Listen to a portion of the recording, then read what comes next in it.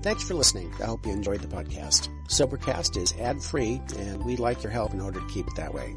So if you'd like to help us be self-supporting by pledging $1 a month, visit Sobercast.com and look for the donate links. Thank you very much.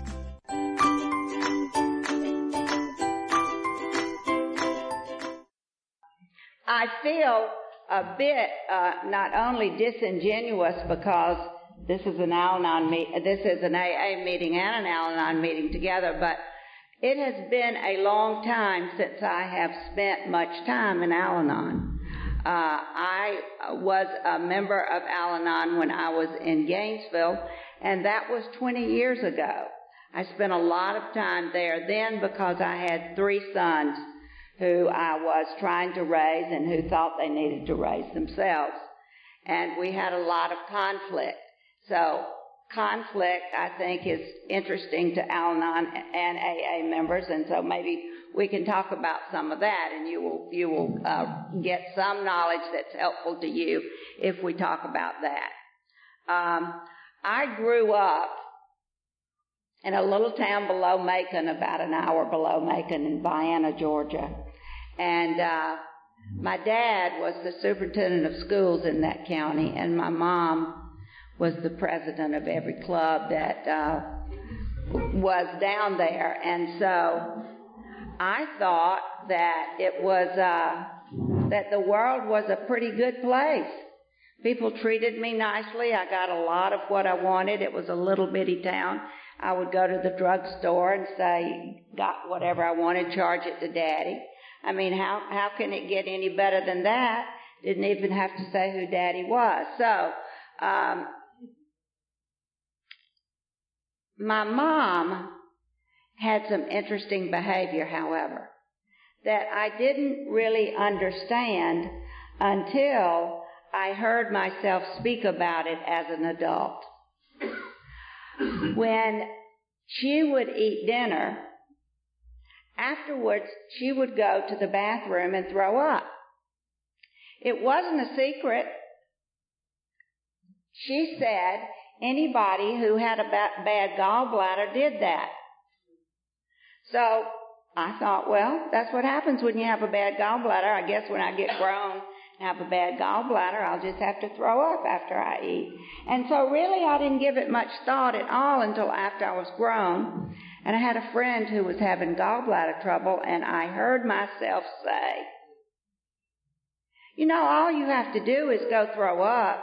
And I said, oh my God. And then I realized that my mom had an eating disorder. But it was never discussed, and I wonder, she was dead by then, so I wonder if she even knew it. Wonder if she thought she was throwing up because she had a bad gallbladder and she felt better when she did. I don't know. Anyway, there was addiction in my house, and my dad was going about making everything all right. And one of the things that he did that, since I have been grown, feels more like a curse than a blessing to me, is he said to me, you can do anything you want to do if you try hard enough. And you have a responsibility to the world to try hard enough. And he said that many times. And I played basketball, and I was a good player. And I was a good player not because I had talent, but because I worked hard. And so those kinds of experiences began to make sense to me, that if I worked hard enough, I could do anything I wanted to do. However, he didn't say that you can't make other people do it. And I thought, well, if I work hard enough, I can get people in my life to do right. Now, mind you, I never did think that they might have a better idea for their life than I did. I thought I knew what they needed to do, and if they would just follow my instructions, we would not have any trouble at all. So, you know how in high school the girls kind of like the bad boys? Well, all the girls like this particular fella. And I thought, well, I wonder what there is to him that everybody wants. And so I thought, well, I better check it out and see. And so, of course, because all the girls wanted him, I thought, well, I'll get him. And so I worked really hard, and I got him, and I wish I hadn't, but I did. And I thought, well, okay, I'll change him. And we will have this wonderful family, and he will be happy. And so we had one baby, and it was a wonderful little boy, and that was okay. And soon we had a second baby, and it was a wonderful little boy, and that was okay. And then, surprisingly, I was pregnant a third time. And I thought, okay, this is going to be fine because this will be a girl. And then it'll make everything okay. I think he probably wants a girl. He doesn't know he wants a girl. He thinks he wants a boy, but I'm sure he wants a girl. And so I'm going to have this girl, and everything's going to be okay. Well, lo and behold, I had that baby, and it was a boy. And so we had 3 boys, and just right in a row. And I decided, well, if I have 5, I guess I would have boys. So I better figure out a way to get a girl, because this isn't going well. And he doesn't seem like he likes me very much. And I don't know why we even got married. And but now we've got these little boys, and they love him. And so I got to fix this, because my mom said the day that I married him, now I'm telling you something, and you look at me, and they had a lot of things to tell me. When you make this bed, I expect you to lie in it. So there was no option. I had to lie in it. It wasn't pleasant. But I didn't know yet that I couldn't fix that, because my dad said I could. So I said to my husband, we need to get a girl. That'll fix everything.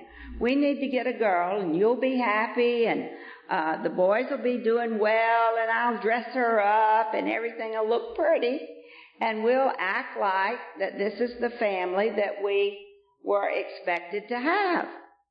And so I started thinking about that, and I found out about an orphanage in Peru. And I thought, well, they must have girls. And so I wrote to the people, and I asked them if we could adopt a girl. And they wrote back, and they said yes. So we spent about a year going through having a case study, and I thought, oh my God, if a social worker comes over here and evaluates us, they're not going to let us have her if they know what they're doing. But lo and behold, we got by, and I had coached everybody on what they were supposed to say about how it was around there.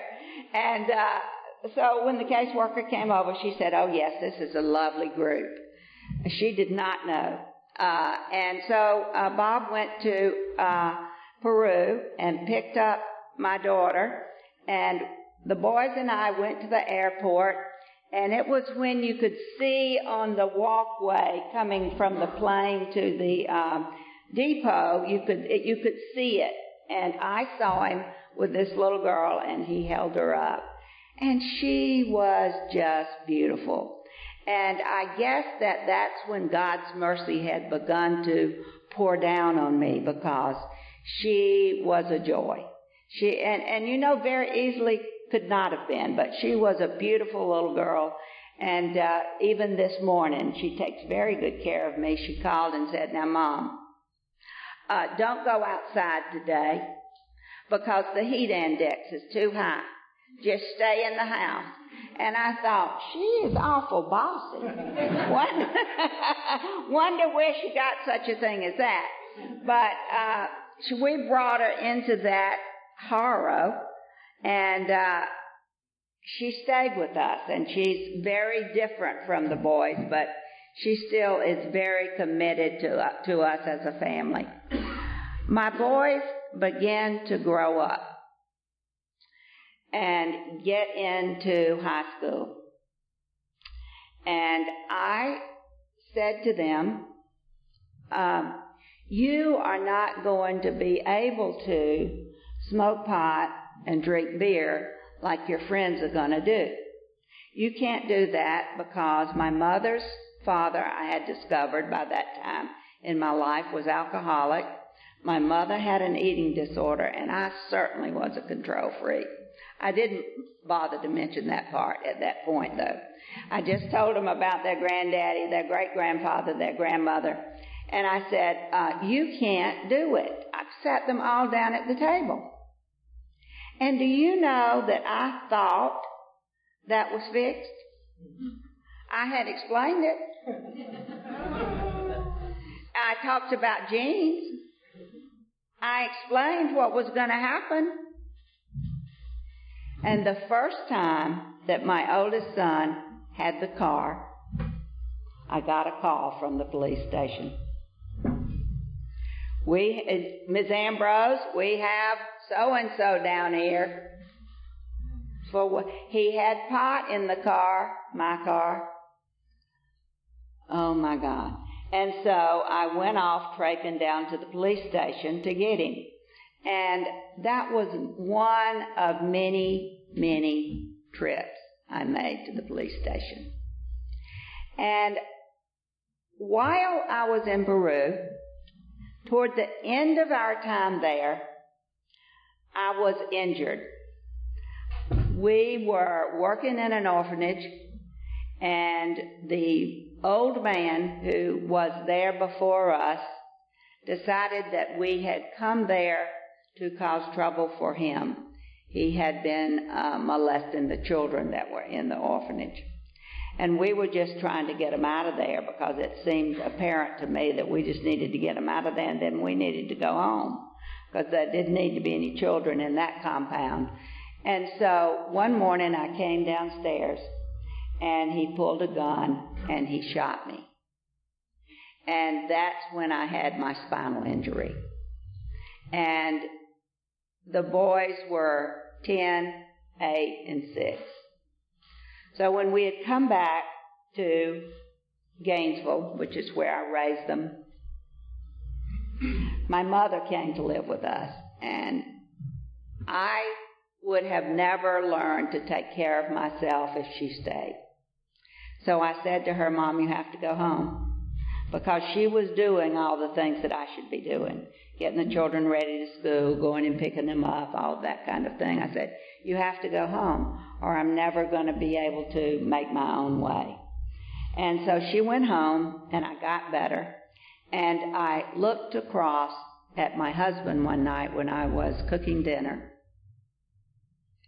He was sitting across at the couch. We'd cut a place in the kitchen so you could see through to the den, and he had tears rolling down his face. And I thought that meant that he was proud of me. And I said, what's wrong? And I thought he would say, you're just doing such a great job. I'm so proud of you. And he said, it doesn't matter what happens to you. You're never going to need me. And I thought, I'm getting rid of him. That is the last straw. If he doesn't want me to have a life, if he wants me to be pitiful and dependent on him, then he's just got the wrong person. And so we went on for 4 or 5 years, and then finally I said, you have to go. And we divorced. And the children were teenagers by then. The boys were teenagers.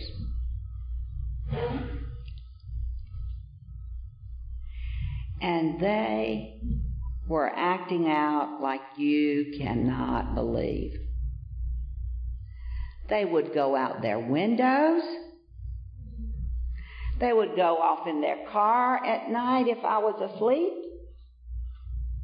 They would sneak people in their windows.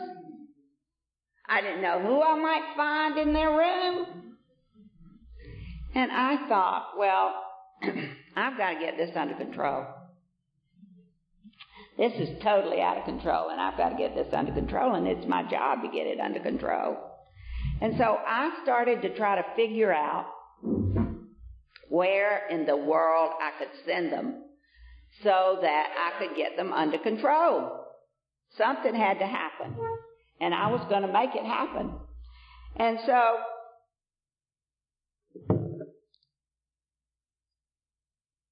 I decided I would send the oldest one to treatment. I read around and found out about, I didn't even know about those kind of treatment. What is treatment? And so I read around and found where he needed to go. And so I called my mother, and it was about the time I was going through the divorce. And, you know, it's very bad to get divorced. If you don't believe it, she can tell you all about how bad it is to get divorced. It's very bad. You should never do it. And you are bad if you do it, and there's something wrong with you if you can't make it work. So I called her, and I said, Mom, I'm sending Bush to treatment. She said, treatment? What is treatment? I said, he has a substance abuse problem. He's an addict. And she said, oh, no, he's not. I said, yes, he is. And not only that, I'm divorcing Bob. And she said, oh, my God. Who have you told? And I said, everybody that will listen to me. And I hung the phone up. And I thought, something has got to change in my life. And when I went to treatment with him, that is when I began to hear about AA and Al-Anon. And at first, I didn't quite get it. Because by the time they had all been through treatment, this is what I would do. I would take them to the AA meetings. I would make them sit up on the front row. And I would sit in the back and I would take notes. And when we got back in the car, I would test them to see if they had heard what they were supposed to hear while they were in the meeting. I thought I was being a good mother. And that didn't work.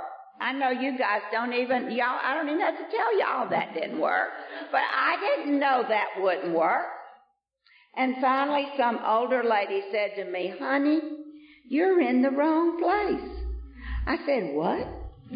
She said, you need to be over here in this room. I said, what are y'all doing over there? I have to watch them. They'll leave.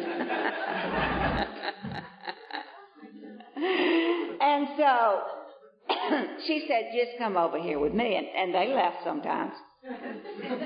But I began to learn that they were not my problem, that I was my problem. And that as long as I focused on them, my own life became unmanageable. Now, I would come in and out of knowing that. I can tell you this, though. The first time that it became clear to me, that weight went off of my shoulders. And so I never forgot how good that felt to know that I'm not responsible for what they do. I'm responsible for me. And as long as I manage them, I don't have enough energy to manage me. And so what I think happened at that point was I went too far the other way. I threw my hands up. Do whatever you want to do. I can't do anything with you. If you'd listen to me, we wouldn't be, and you'd be off at college and you'd be doing what you're supposed, so forth and so on. They couldn't get out of high school. And I'm thinking, well, I better lower my sights. I thought when my first son was born, maybe he was going to be the president or something. You women who've had babies know how that feels. You look down at those little creatures and they look like, oh my God, nobody's ever had this experience. And it's wonderful. I'm going to just tell you some of the things that I did, because the more that I admit it, the better I feel about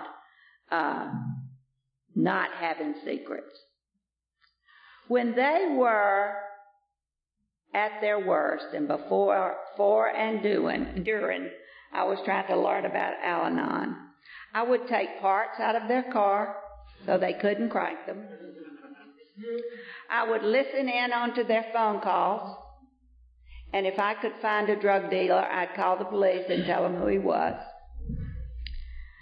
I would lock the doors with bells so that if they went out, it would ring. I nailed their windows closed. I nailed them closed. And this is the last thing that I did that really put me over the edge, I thought. I'm totally crazy. I've lost it. My oldest son began to have some bipolar issues, substance induced. And one time, he was manic. Now, I'm telling you, you hear me saying these words with comfort, but at that time, I didn't know those words. I didn't know what manic was. I didn't know what bipolar was. I just knew he wouldn't go to sleep. And I had to go to sleep because I couldn't, and if I went to sleep, he would do something. And I was responsible for that. And the last crazy thing that I did was I handcuffed him to me. Now you think I wasn't slap crazy? I was slap crazy. I thought that I could make them do what they were supposed to do. You remember my dad told me that. And I believed him. So, let me see what else I had down here that I wanted to tell. Oh, they did terrible things like steal and skip school and all those things you already know. And I was embarrassed, and for a long time I'd try to cover, and I would do their homework and try to make them pass the course and talk to the teachers, and anything that I could do, I would do. And finally, I don't know which person told me, but somebody that I respected said, you know, it doesn't matter if they're educated or not. They're going to die if they don't stop using. And I heard that, and I believed that, because it was serious. And I had lots of fights that I was up against. My mother didn't believe it. My in-laws didn't believe it. My ex-husband, who was not there, didn't believe it. I remember my mother-in-law said to me, "You're just not loving them enough." And I said, "I tell you what, why don't I send them down there and let you love them?" And one of them went, and she called me in a couple of weeks. And she said, "I'm sending him home." I said, "Oh, why? Why would you send him home?" "Well, he's just terrible." "Yeah, I know." And so we went through that in exaggerated terms, just really exaggerated. And my sacred place was in those Al-Anon meetings, because I could say how crazy I was, and they didn't judge me. And I was grateful for that. I was grateful for that. And as we went along, I spent more time believing I wasn't in charge than believing I was. And so I got better and better and better about dealing with myself. And it came to me that perhaps if I were good to other people's children, perhaps people would come along, like you guys, and be good to mine. And that was the beginning of Serenity House. I began to, because I had learned a lot. I had worked hard. I had read every book known to man and tried every treatment center available. You know, I remember saying to my friends, they would say, "Why are you going to Arizona?" I said, "Well, it's just a plane ride." I saw somebody on, now I'm really going to date myself. I saw somebody on Phil Donahue. And I thought, that man seems to know what he's doing. I flew to New York. Let me see what he knows. So I really had learned a whole lot. And I could help some people. And so I began to nurture the other people's children. And I put together a program that I thought was loving and at the same time demanding. However, if you didn't want to be in the program, you didn't have to be there. And so I would say to the young men, you know, you just can't use drugs and be here. We'll help you do anything you want to do. And if you find out that you don't want to do this, you can go. But you have to go. And if you want to, you can come back if you want to try it again. And I couldn't find a place like that for my own children. They would get thrown out. It would be some sort of hullabaloo, and they could never come back to that place again. And they were on the blacklist, and it was over. And I didn't think that was the best way to do treatment. And so I decided I sure can't do anything with them. So what I'll do is help some people that are willing to listen to what I say. And so Serenity House was born. And it's a beautiful place and beautiful kids there. And lots of them have done really well. And I suspect that some of you may know guys who have been in treatment there. And some of them have done really well. And some of them have not. Sunday, I just went to a funeral of one of the boys who had been there maybe 10 years ago. And I had continued to see him as a private client. And you know, oftentimes, I don't know if it's oftentimes, sometimes mental illness is a part of substance abuse. And this boy was not using, he was just miserable. Just miserable, just couldn't seem to get it. And I saw him on Tuesday 2 weeks ago, and he killed himself on Wednesday. So I felt horrible and sad and like nothing I do is worth anything. Why didn't I do this? Why didn't I do that? And the truth is, you just can't take care of anybody but yourself. And if I can leave one thing with you, it would be just manage yourself. And if you have somebody around you, like me, that is just all up in your business, be gentle. They're doing the best they can. Send them to Al-Anon, and maybe they'll begin to get the picture that it's just impossible to have any control over anybody else.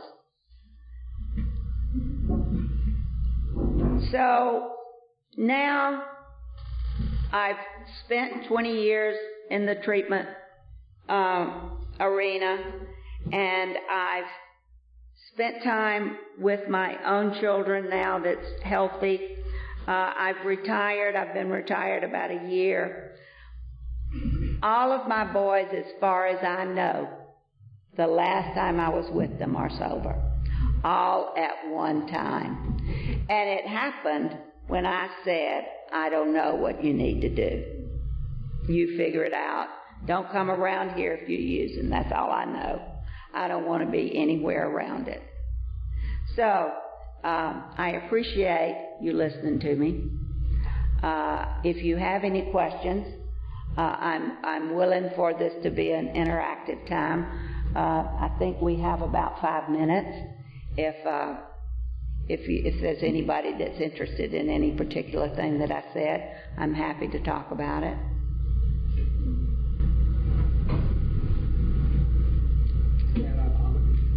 Hi.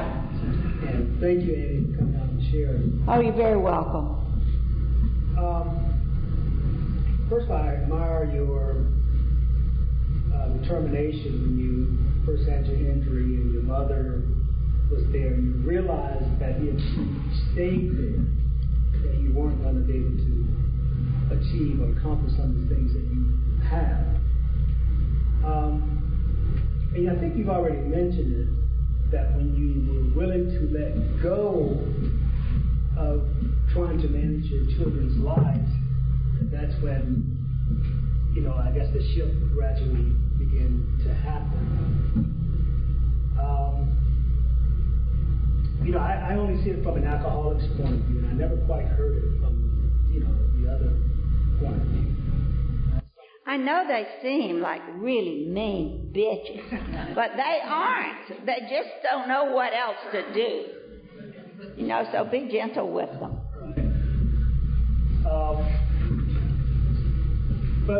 And I've heard people from AA actually going to Al-Anon and actually benefiting greatly from learning how to take care of themselves. And I think as a sober person in Alcoholics Anonymous, that's probably something that I could probably look further into, because I've been motivated or very inspired by those who have gone to Al-Anon.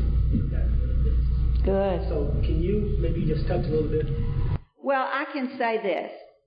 I've treated a lot of young men from ages 15 to 30.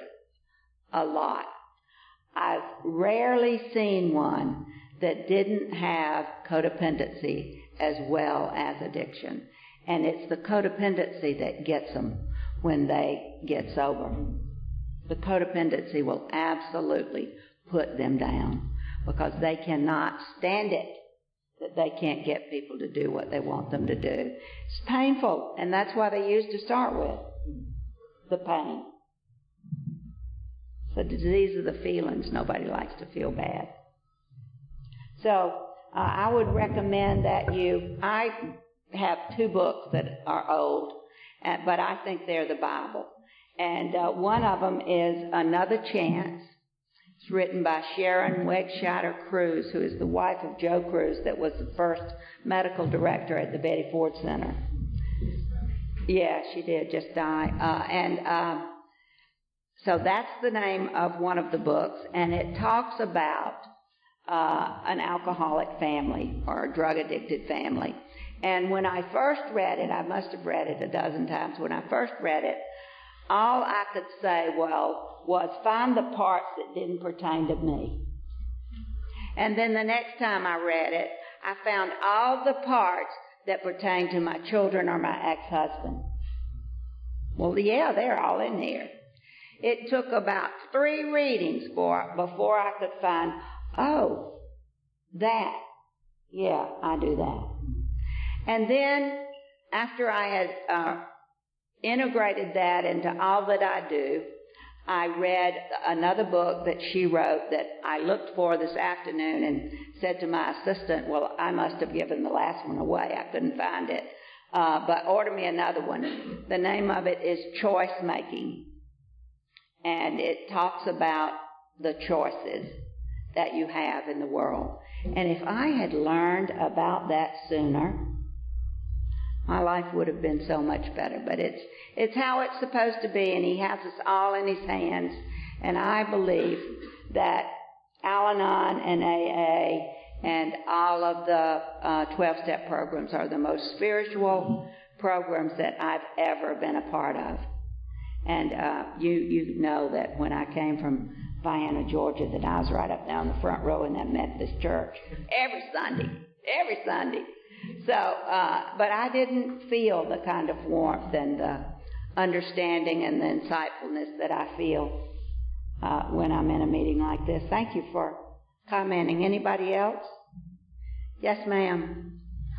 I'm Virginia. I'm in Al-Anon. Good, Virginia.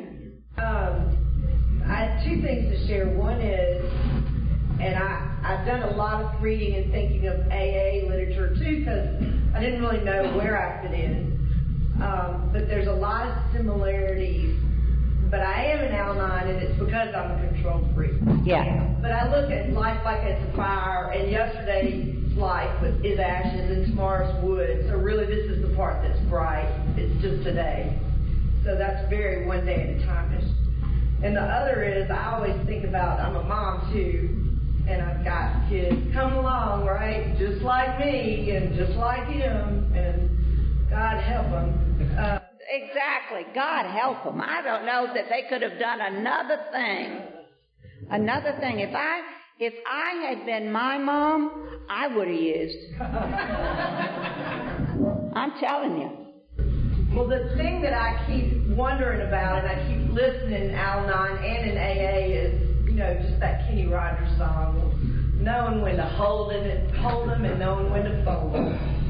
If they're young, they're totally dependent on you, and you spend your whole life trying to get past all that, totally dependent on you. So that's what I'm. One of the things that I use as a measurement for that kind of decision is a kind of an explanation of what I think codependency means. And that is that codependency doesn't mean, because this is what I thought at first, doesn't mean you can't help people. It doesn't mean that. It means you should not help people when there is something you need to be doing for yourself. And this is the only way that I can think about it. If I were coming out of a plane and an old lady had a bag and she couldn't move the bag to the cart, if I were going to miss a meeting that was important, if I didn't rush, I shouldn't stop and help her get it on the cart. How I might say to somebody, would you help her? But I should be going on about my business. If I had a whole afternoon of free time, I should go over and help her heist the bag onto the cart. And that's kind of the way I think about it. I don't get confused about it when it's people that I don't love so much. When I get confused, it's when it's the people in my family that I love so much. And so I regularly say to them now, and they know, so they ask me far enough ahead so that I can do it. When they ask me for something, I have to say, I need to think about it. I'll call you back. And then I think about, now, will this disturb anything that I need to do for me? And if the answer is yes, I call them back and say no. And I say why. And if the answer is no, then I do whatever it is they want me to do. Because I do love them, and I do want to be helpful to their life, and I certainly do want to be part of it. I probably want to be part of it more than they want me to be part of it. So when I'm invited, sometimes I'm happy to take the opportunity. Is that helpful? Okay. Anybody else? Yes, sir. Hey, Thomas. I just feel that I think that like having somebody like yourself come in that's from Al-Anon into a meeting like this, and it's not with family members or anything like that, so it's more objective. I think it helps a lot of people from thinking, because like my family's the same way. They want to say yes, but I'll call you back, and it gets kind of confusing because I'm used to yeah. They're working on themselves. Right, but the problem is I'm working on myself, and so then the transition gets a little bit more confusing. And then you put in the whole word, that four-letter word that we all love to say is love. All right, and so it gets confusing. It does get confusing. It's very confusing. Very confusing. Right, and I've never been to an Al-Anon meeting, and I understand the concept of, if you really want to love them, say no or think about it. But if you're dealing with alcoholics and addicts, usually we want the answer when? Right now. Yeah, but you wouldn't get that from me.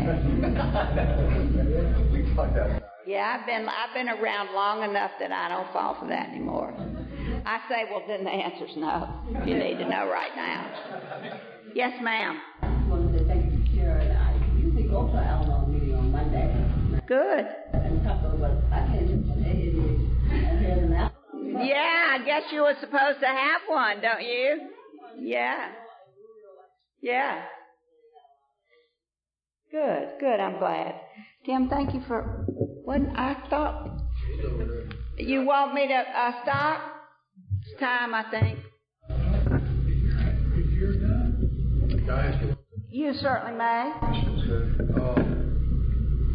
I got a 19-year-old daughter who's over in South Carolina.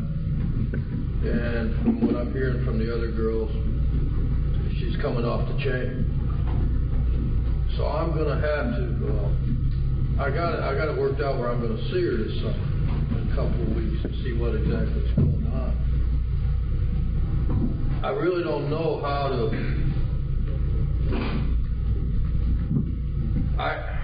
she's got to want it for herself. I'm going to tell her how to do it.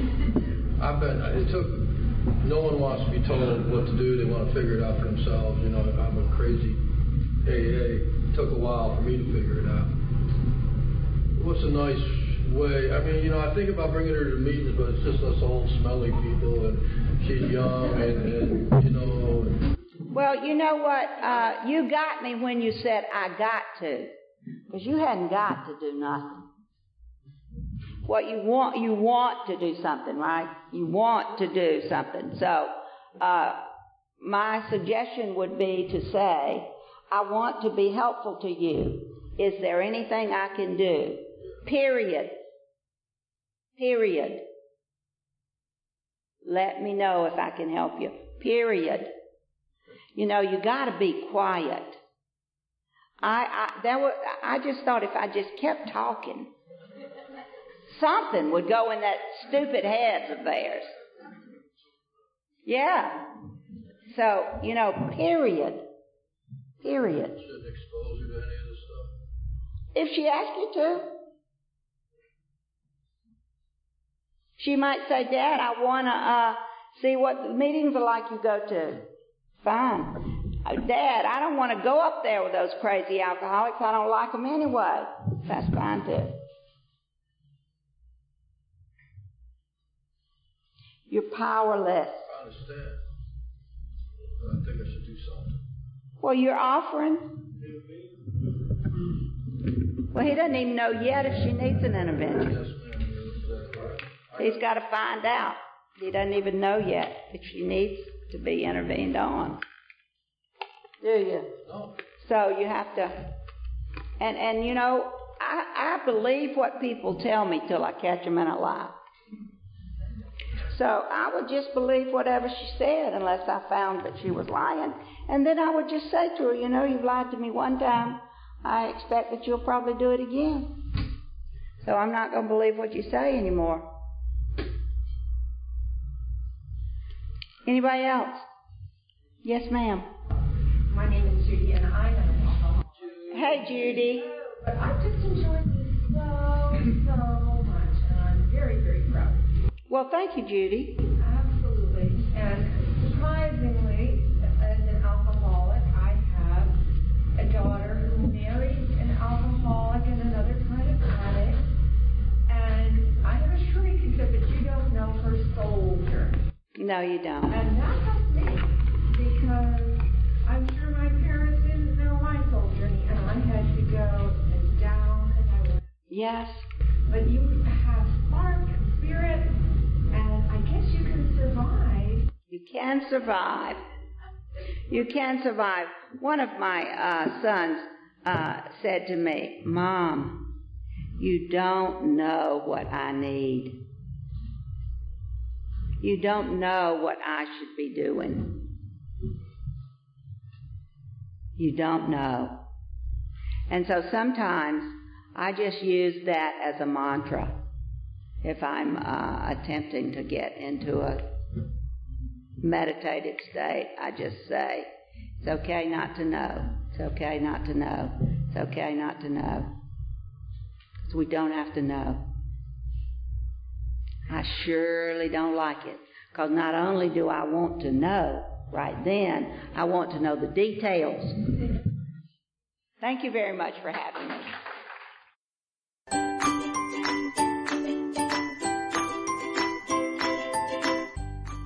Hello, and welcome to Sobercast, where we provide AA speaker meetings and workshops in podcast format.